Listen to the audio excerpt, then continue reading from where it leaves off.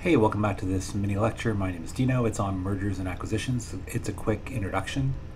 The overall concept, mergers and acquisitions, M&A, are a business activity where either two companies merge to become one entity, or one larger takes over the control of another small company. The second one is an acquisition. Here's a more specific definition of both of these terms. In terms of a merger, it's usually referred to as friendly, is where two companies become one in equal parts. So it's a sort of a combination of two equals. And an acquisition is usually referred to as a hostile takeover, as where one company buys another to become a part of it. Usually it's a larger company that takes over and acquires a smaller one. I'll give you a quick visual comparison. On the top, there's top's merger, bottom one is acquisition. In terms of the green balls on top are merger, A and B are two companies. On the far left, and then in the middle, you'll see the two of them. These two circles intersect, and then they become a larger AB company. So it's kind of like a combination of the two. And then an acquisition, A is the purple, usually again larger company taking over B, the smaller company.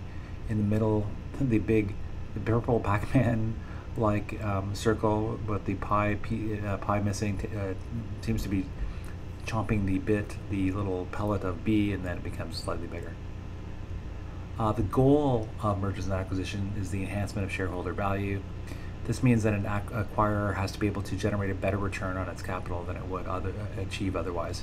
So the management team would identify the merger or acquisition as being a way to get better return on capital.